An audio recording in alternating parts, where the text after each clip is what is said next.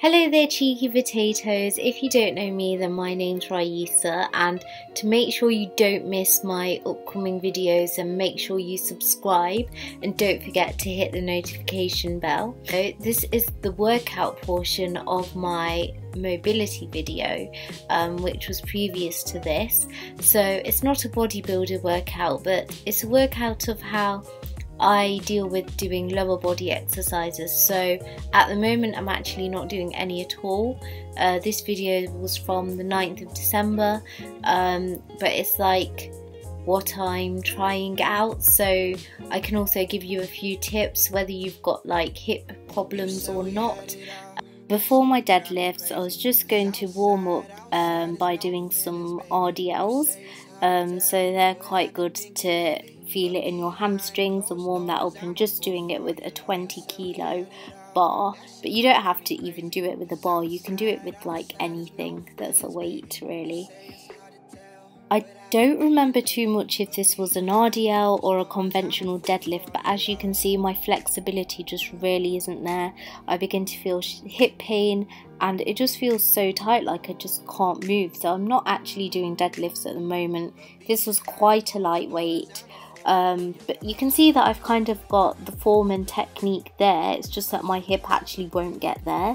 So again, that's why I'm not doing them right now, because I don't recommend doing anything that's painful or like that's your body's way of telling you just not to do it anymore.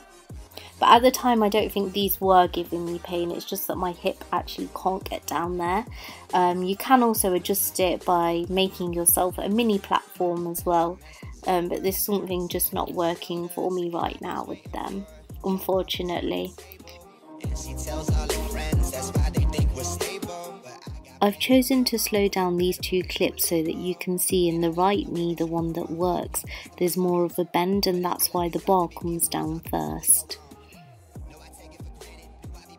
As I shoot this without a cameraman, you can see the angle isn't so great, but you can actually see that my bum won't even go any further down. So my ankles again, like the left one doesn't even come that forward. But if you did or didn't know, you should be able to feel a deadlift in your glutes. But I just never do. It feels like my back is always doing the work. It doesn't give me back pain, but it feels like I'm using my back muscles for it a lot, which it should do anyway. Hold up, wait a minute, something ain't right.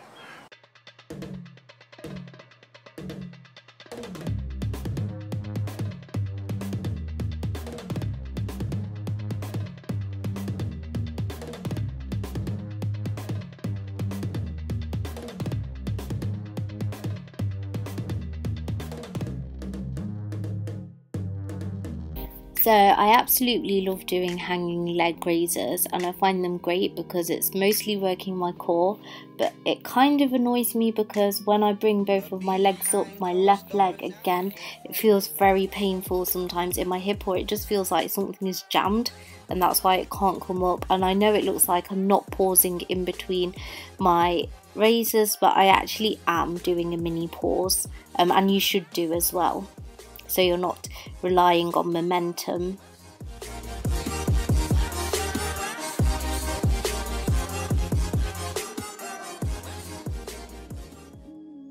With the lying leg curl, I'm going very light. Also I'm quite weak anyway in that area, but again it still feels a little bit dodgy on the left side, just above my left glute, so I'm actually not doing these right now. But I do like 2 legs and then take it down to half the weight and do 1 leg, so on both sides, and then I think I do about 2 of each, and I aim for about 10 reps if possible with these, because I just can't go too heavy and do low reps with them. I did want to quickly add that with the lying leg curl, you might realise there's handles at the front, but I actually don't use those. So I tip my head up slightly so my back's still straight and really squeeze my core, and that way if your glutes don't have any issues like mine, so in my right one I'll really feel it in my glutes instead of my hamstrings taking over, because if your glutes are weak and you're using the lying leg curl, you probably will feel it in your hamstrings. And if you want to target your glutes, then I really recommend that you just come up slightly a bit more, and I grab onto the top of the bench. Unfortunately, you can't see this here, but again, that's what I do. You can just give it a go as long as you're not causing yourself any pain.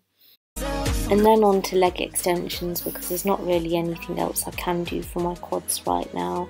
This is the exercise I'm still doing because it actually feels okay for me. Again, I'm doing the same as what I did with the leg curl, and just doing both legs and then taking it down to half the weight, but I'm actually doing like one of the lowest weights, and these new machines don't go to very low weight anyway, so I'm just doing what I can, aiming for about 10 reps, but if it's over 7 then that's okay. My legs are just really weak. So here I'm just getting myself ready to do some hip thrusts. I've just got a bench, like a little step up thing, and I've put an elastic band around my legs, just so that I can push my knee out, but I'm not doing these anymore because it does begin to get uncomfortable in my lower left back.